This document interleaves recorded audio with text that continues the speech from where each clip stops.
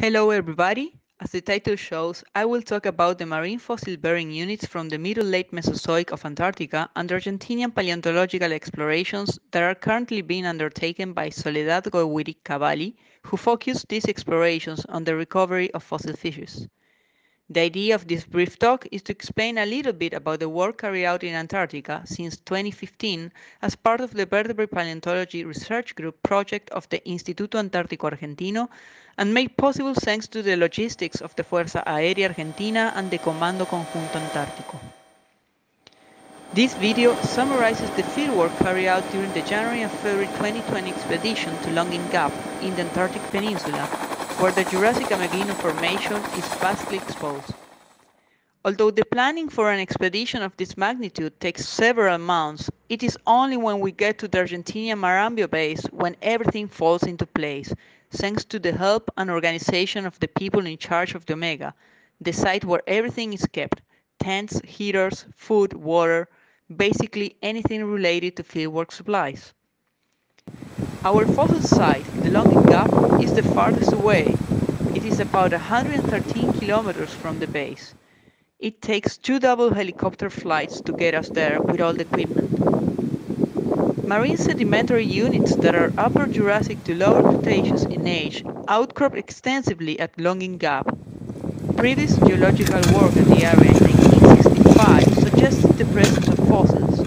However, no vertebrate paleontological expeditions were carried out until 2015, when a team led by Dr. Gowiri-Cavalli went there to specifically collect fossil vertebrates for the first time. That very successful expedition gave us a glimpse of the abundantly rich material to come in the following years. During the last field trip, among the many amazing discoveries was one of a new fossil fish, a complete dapediform, making this the first record of the group in Antarctica and all of Gondwana. Preliminary results about this new fish are presented in this meeting as a poster. Please refer to the presentation by Gowiri-Cavalli and colleagues, a new neopterygian fish from the Late Jurassic Ameghino Formation. Although not yet taxonomically assigned, our specimen is very similar to the Dapedium, as discussed in the paper. Numerous other fossils were recovered in this last field trip, and the material is currently being under study in detail for future publications. Working in Antarctica is a fascinating experience. You never know what the day will bring. When it snows, it creates a surreal out-of-this-world landscape, and we feel privileged for being able to live and see it. Sunny days are always working days, without exception.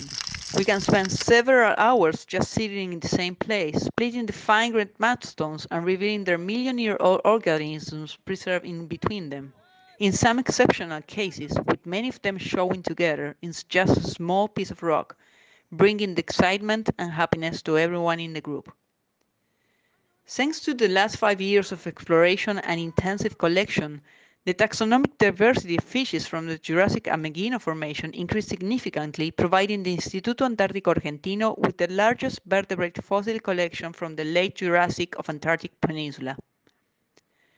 The recovery from very distinctive scales and teeth to fully complete specimens allows us inferring a rich, varied fish fauna living at high latitudes in the Jurassic.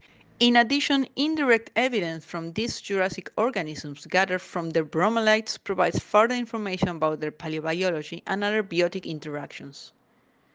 With these studies, we seek to increase the knowledge of the Jurassic taxa from the Southern Hemisphere, as well as improve our understanding about their anatomy, paleobiology, and evolutionary history. Thank you for watching from the 2020 team.